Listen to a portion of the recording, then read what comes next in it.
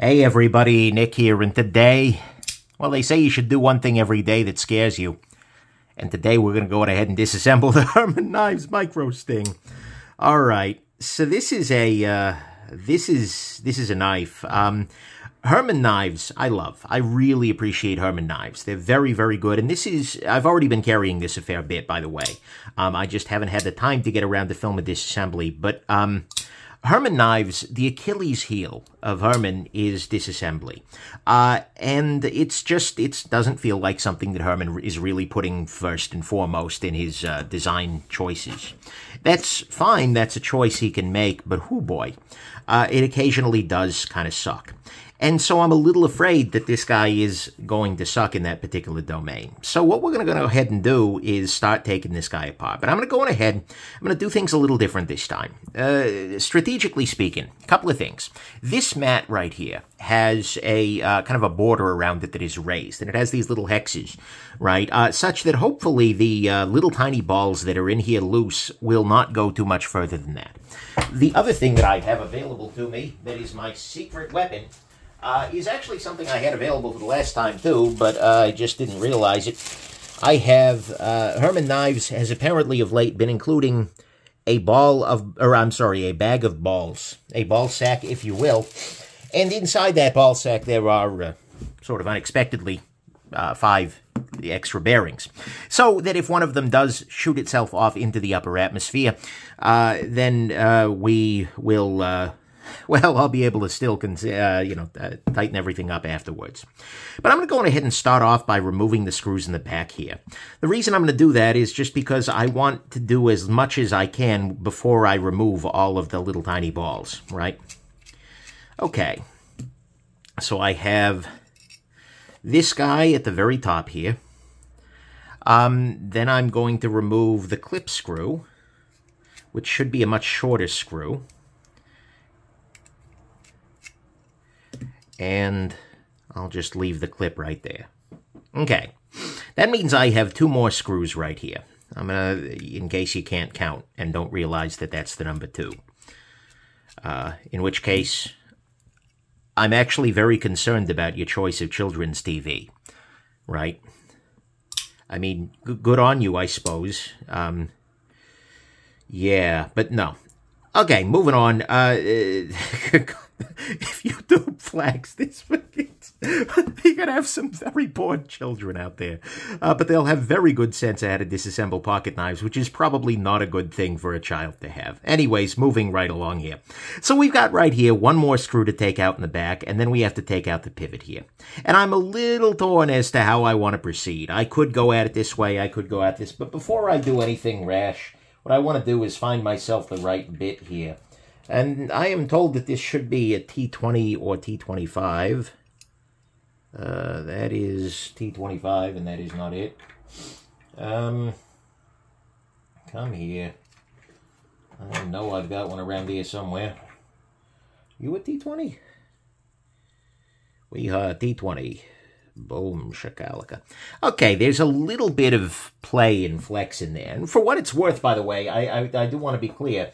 This little guy comes with this little tool, right? It has a little wrench here that works exactly for that. I am going to go on ahead and try and use an actual bit here, just because it'll be a little bit easier. But yeah, okay. Yeah, see, that's making it nice and easy.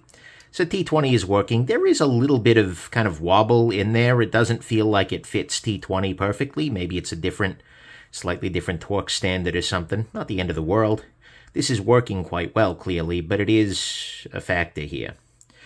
Okay, now what I'm going to do is, before I get the pivot fully out, I'm going to go on ahead and I'm going to remove this final screw in the back here. What that should mean is that once I pull the pivot out, the entire knife is going to fall apart in my hands. That's fine. Oops, already starting that process here. Okay. Put you off to the side here. Now we're going to put that down. There went the backspacer. Oh, there goes gravity. Oh, all right. Yes, that was a lose yourself reference, except in this case it's lose your bearings. Oh boy. my rap debut is coming up here. What I'm doing right now. So this has gotten out of hand. I'd like to be very clear at this. Well, technically it's in hand.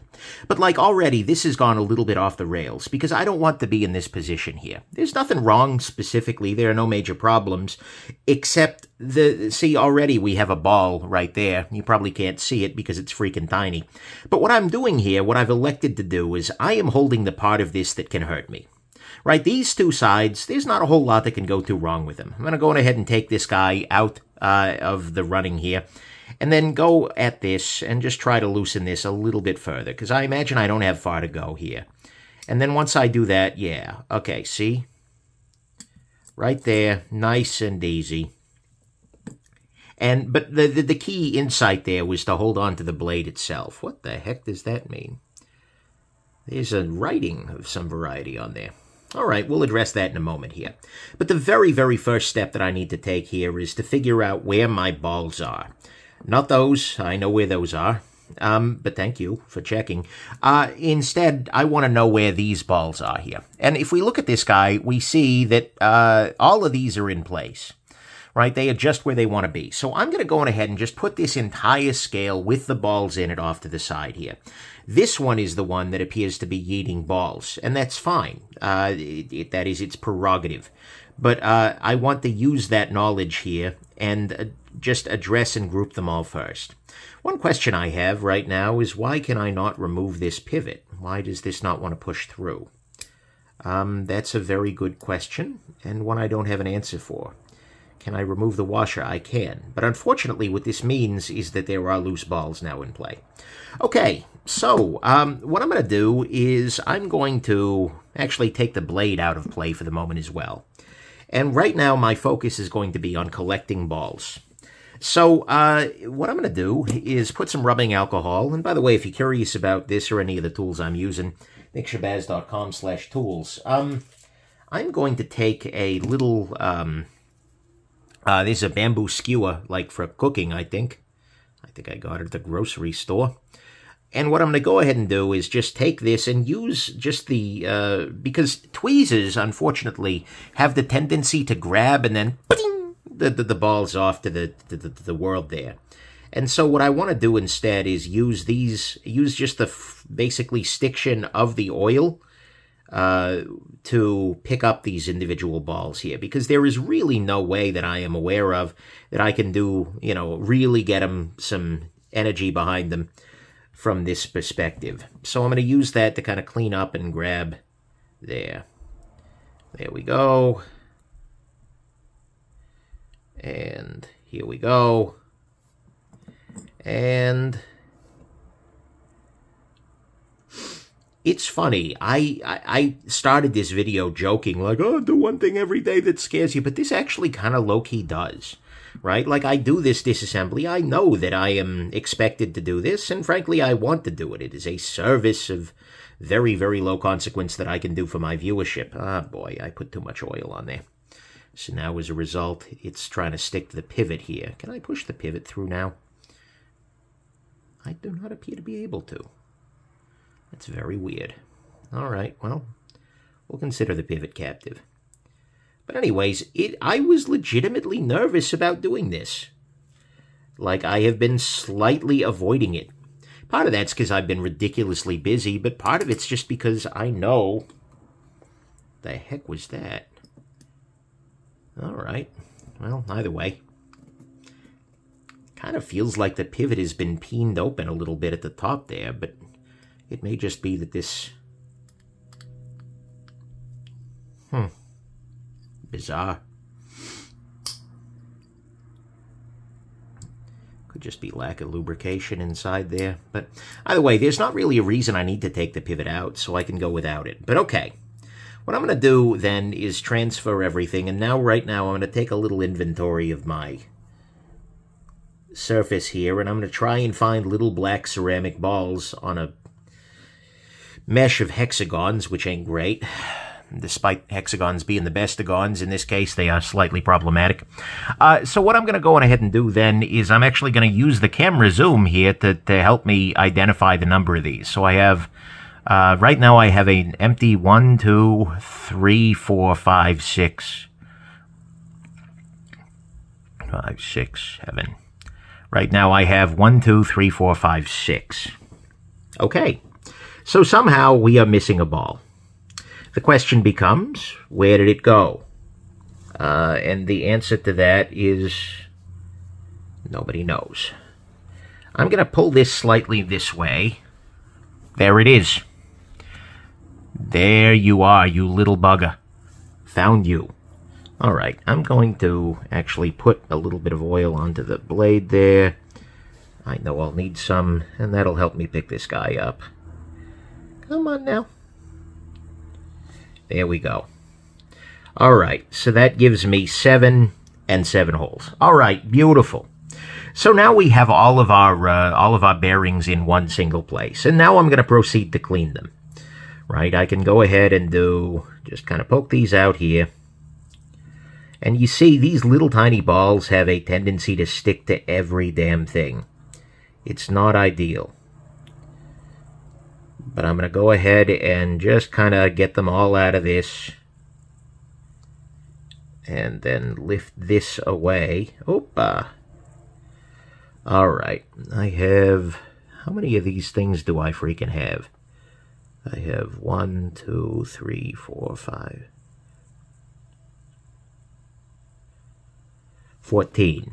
All right, so I should have 14. Okay, beautiful. So now that I've got that done, I can do two things. First off, I can clean this little brass dude. Or maybe copper. Not 100% sure. Yeah, this looks pretty coppery to me. All right. So I can clean those. Next thing I can do is take this guy and then just kind of work this a little bit, right?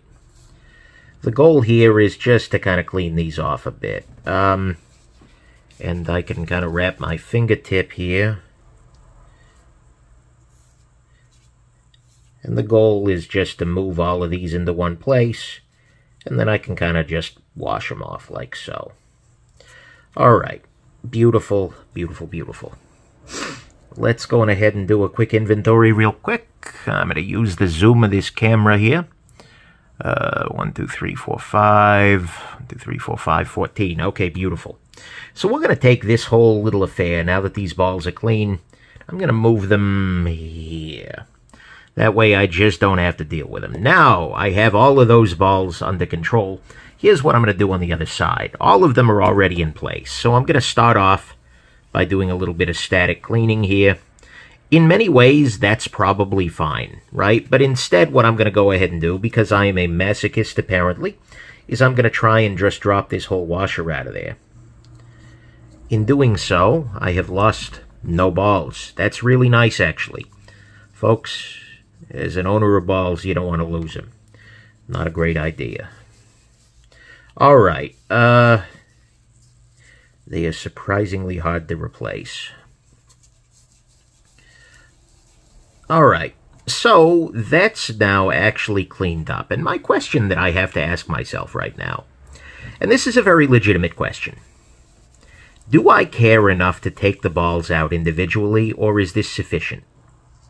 In the last case, I did care enough to take all the balls out because I wanted, well, because they were already out, frankly. But in this case, I've run every one of these balls against rubbing alcohol here. And so there's not really a whole lot of reason to get in there and do extra cleaning on them. So I think I don't care. I think what I'm going to go on ahead and do is just take the show side here, and I'm going to clean this up here. The inside of this, by the way, look at this nice internal milling here. Very nice. Steel under the titanium. That's beautiful. I'm just going to leave that there. I don't care. I really don't need to care. Now what I'm going to go on ahead and do is get in here with a Q-tip and some rubbing alcohol. And I'm going to prepare this side by cleaning this up. Again, look, some nice internal milling. And actually, the milling on this lock bar is quite beautiful. I just realized I may have been pointing to things y'all couldn't see. I try to look at the camera here, but when I'm at this level of zoom, it can be occasionally tricky. But all right, that's good. Let's go on ahead, then, and put this thing back together. How dumb am I being? What's my problem here? What am I messing up? These screws need to go in from the clip side. That's fine. I can reverse that. What I'm going to go ahead and do is I'm going to place a couple of the screws through here in the order. I totally did that backwards. That goes here, and then this goes here. Okay, so I'm going to do that. Then what I can do is I can spear the back spacer, which is not the Reaper. I've heard you shouldn't spear the Reaper. Wait, that was different. Anyways, moving on. So now what I'm going to go ahead and do is I'm going to lubricate the outside of the pivot here, because once I get these balls in play, I'm done. I want to be not doing pretty much anything else. Now what I'm going to do is get these guys in position, and I'm going to move this little packet right here. Oh, come off it. Did I just lose one of my back spacer screws? Okay. There we go. Let's recenter this whole shebang. Come off it. I have managed to mislocate all of these screws in this process. All right. So, what I'm going to do, step one here, and this should be pretty visible for y'all. There we go. Beautiful. What I'm going to do is, step one, I'm going to just put a fair amount of lubrication up in here. This will be beneficial both for retaining the balls, which is good, but also for making sure that the bearing plate spins happily. But I just don't want the balls going anywhere once I get them in. I really badly do not want to drop a ball into this hole. That would not be a good idea. So what I'm going to go ahead and do is work on it on the outside here. And just kind of try and put them in one by one.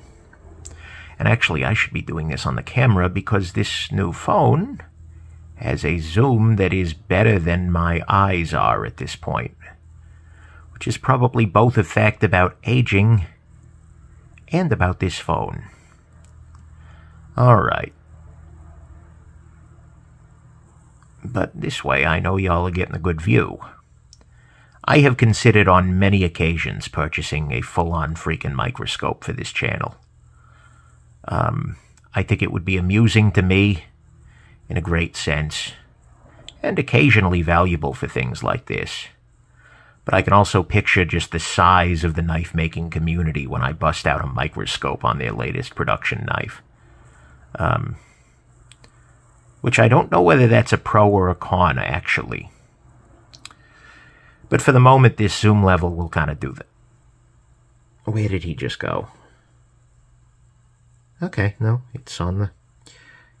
I thought I just lost that ball.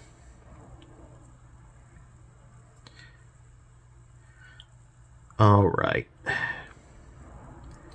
Well, that's a 3-for-1 deal, but I really don't want to take that deal right now. I want 1-for-1, please. Yes, balls, I know you like to pair sometimes, but no. Come on. Get you together.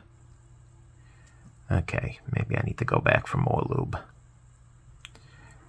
Okay, yep, there we go. In there, beautiful. In there, get in there, beautiful. You can tell how I feel about this process because I just looked at my screen and said, oh, 19 minutes, that's not bad. No, that's bad. It's just not bad relative to what I was afraid of here. Okay. One more. Come off it. Get in there. Go in your hole. All right. I feel like a Dursley. Anyways, that's actually not that obscure of a reference. Beautiful. Alrighty. That'll work. So, next step. We have a backspacer in place. That's nice. Now I need to clean the blade. That's actually a thing I haven't done yet. So I'm going to go on ahead and just get in here and clean the blade. What we see here is that there is some kind of writing up here. Right? I can't read it offhand, so let me grab a jeweler's loop, which I do actually have handy. I'm curious what this is going to say. I can't apparently wear a jeweler's loop over a Batman mask, which is, God, not a sentence I ever thought I'd be saying. 12D C1. I'm assuming this is some kind of a serial number here. And it's a very long serial number. So that's cool. Alright. So we have ourselves a serialized knife here. You can tell by all the cornflakes. Sorry, the joke was a little corny. Okay. Let's go on ahead and drop this in place. I'm going to do two things here. First off, a little bit of lubrication on the inside of the pivot here. And then I'm going to go ahead and put a little lubrication along the detent ball track, as well as on the detent ball itself. Okay. So, right now, we're actually not in a lot of danger because the blade isn't under any particular tension, because I imagine this stop pin is kind of out of position slightly, and that's okay. Now I want to try and do the same thing as I just did, except I want to do it in a perfect, absolute, ideal world. My goal here is to get this entire thing just to seat itself on top of that. So what I'm going to do to avoid dropping balls into the center of the thing is I'm going to try and just... Actually, I need to be not an idiot about this. So what I'm going to do is I'm going to lubricate these first. Just a little tiny bit. He says dumping 1.5 gallons on here. Freaking Exxon Shabazz. But what I'm going to do is just do that, and that should keep them in their little sled. Because the goal here is not to drop them into the middle of the pivot here. And so... it's almost like I know what I'm doing on occasion. Holy crap, that was smooth. Alright. So now that's in place, and all the balls are in position. I'll rotate, rotate, rotate. Hot damn. Okay. Next step. First step, my greatest desire at the moment is going to be to get that pivot in place and tighten down as quickly as I can.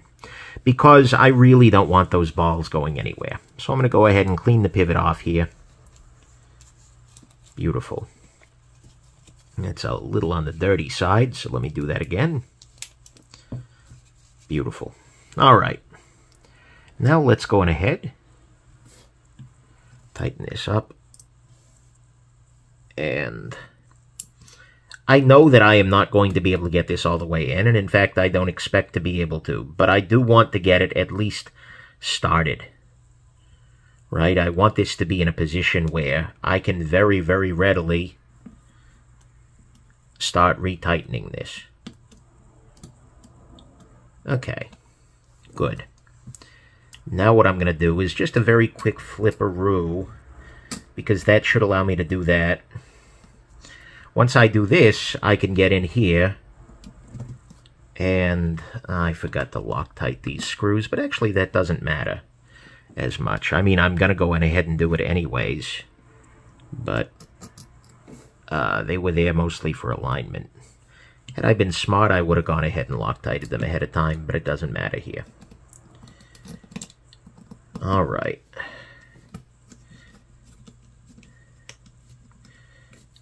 Now, I'm feeling some resistance. What I'm going to do is lift up on the lock bar itself. I'm using... oh, there. Sorry about that. Let me zoom back out for you.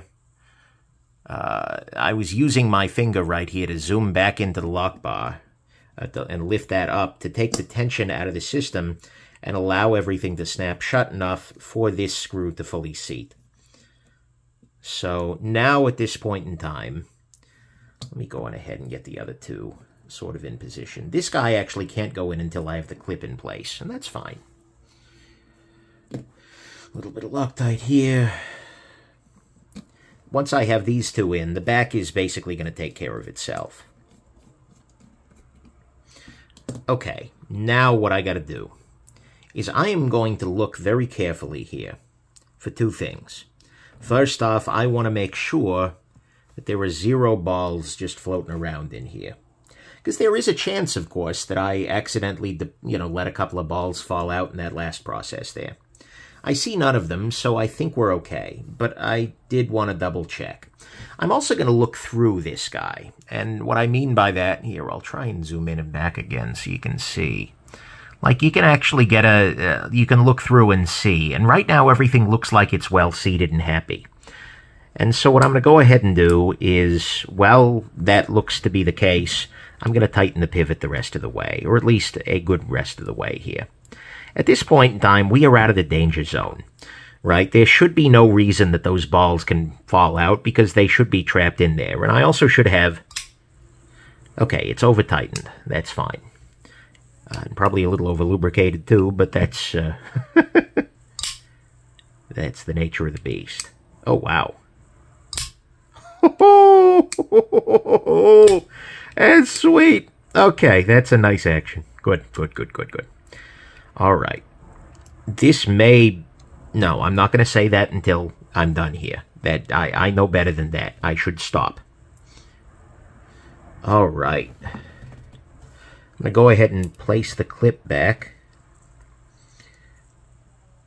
This may be... Well, this is my favorite Herman knife ever. This particular model here. The reason I say that is that, every time I've handled a knife by Herman, and given I've handled them chronologically, so this kind of makes some sense, but they've been getting better and better. Herman is a very, very good knife maker, among the best in the world in my estimation, and every time he does one, he learns and does better. And to be clear, I mean, I imagine he's also doing some of his better work if you're sending it to a pretty well-watched reviewer. Well-watched, okay. A watched reviewer. I need to remember that I'm now small potatoes in the grand scheme of subscribers. But anyways, I digress. This is... The size is great. The knife itself, the action is great. The materials are just beautiful. He's handled them very well. I just really substantially love this freaking knife. And so... It's beautiful that I was able to get this apart, and this was also the easiest Herman disassembly I've ever done. I think just by introducing the bearings in the room, I was worried I was doing a Chekhov's gun thing there, right? For those of you without the reference, the Chekhov's gun is an adage that basically says, if you see a gun on the mantle in the first act of a play, it's going to get fired in the last act. I was worried I was Chekhov's gunning things a little bit with, displaying the lubricant, but at the same time, dude, I'm sorry, not the lubricant, the extra balls, but that went pretty smoothly. So that's good. That's real good. And this knife's action is real good, and frankly, this knife is real good. I'll tell you more about how and why I consider it to be real good in my full review, but for the most part, hot damn, I am a fan. And I'll go ahead and just, while I'm at it here, I'm cleaning this up. I'm using actually a little bit of eyeglass cleaner, which I think has a little tiny bit of something to help the materials pop a little bit more, so to speak, as well as a microfiber cloth, which just like, oh, heck to the yes. Heck to the yes. Wow, that was some high-quality profanity and avoidance right over there. You happy, advertisers? They're never happy. But that's okay. They don't need to be. I don't work for them. I work for you all. All right, moving along. And watch, that gets me demonetized. There's a little something at the very tip of this. I'm assuming that that's just gunktion from the amount I've carried this knife already, which is considerable. Yeah, okay, it's coming right off with some rubbing alcohol here. Beautiful. All right, this knife is disassembled and maintained. That was shockingly easy. I am surprised. I am beautiful. I am beautiful. I don't think that's a word, but I am definitely beautiful. I may not be beautiful, but I'm beautiful. So anyways, hope this has been interesting to you. Have yourselves an absolutely wonderful rest of your day. Bye now.